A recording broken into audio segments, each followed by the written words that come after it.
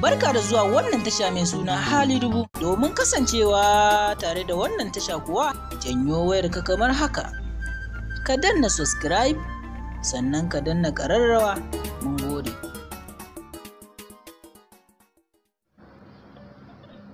Assalamu alaikum wa rahmatullahi ta'ala wa barakatuhu.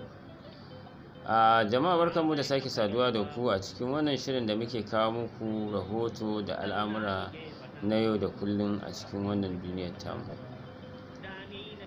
Wani bayani ne suka fito daga bakin Lamidon Adamawa Alhaji Mustapha Barkindo, inda Lamidon yake bayani yadda aka yi shugaba Buhari ya sa aka kama shi ko kuma ya kulle shi a shekarar 1983 lokacin da ya yi juyin mulki ga shugaban farar hula Shehu Shagari. Lamidon Adamawa ya faɗi haka ne a fadarsa lokacin da yake karɓan bakuncin shugaban gungun kamfani na sadarwa na Watada Communication a fadar tasa.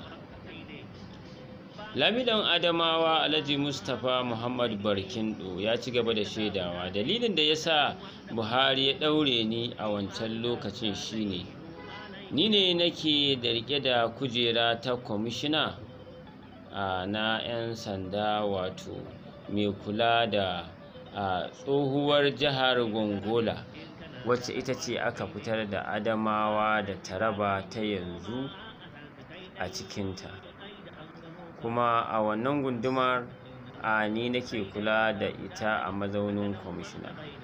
Kuma a daidai wannan lokacin shugaba Buhari, bayan juyin mulki da yawa shugaban farar hula na ƙasar Najeriya Shehu Muhammad Shagari, ya ce duka wani wanda ya san ya riƙe wata babbar kujera a kama shi.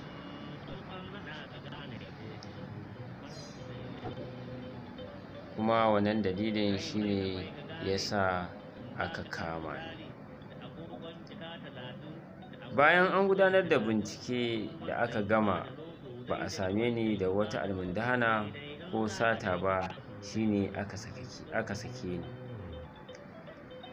Lamidon ya yi jinjina da shugaba Buhari wajen jajircewa da yake yi wajen yaƙi da cin hanci da rashawa a wannan ƙasa tamu. Kuma ya ce ganin cewar shugaba Buhari ya sa an kama ni a wannan lokacin ba wai shine dalilin da zai sa na dinga gaba ba ko na ji ba na ƙaunar shugaba Buhari a cikin zuciyata, saboda kakan duba yadda abu ya kasance ka yi amfani da ƙwaƙwalwarka, sannan ka tabbatar da cewar wannan abun an yi shi ne domin a musguna maka, ko kuma an yi shi ne a bisa ƙa'idar larurar abin da ya faru.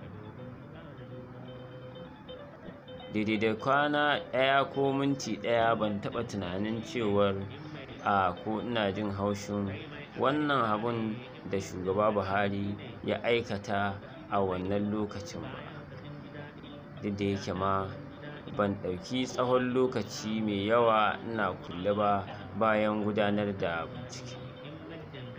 To haka ake so duk ɗan Najeriya ya kasance yana yi, ka yi adalci a duk lokacin da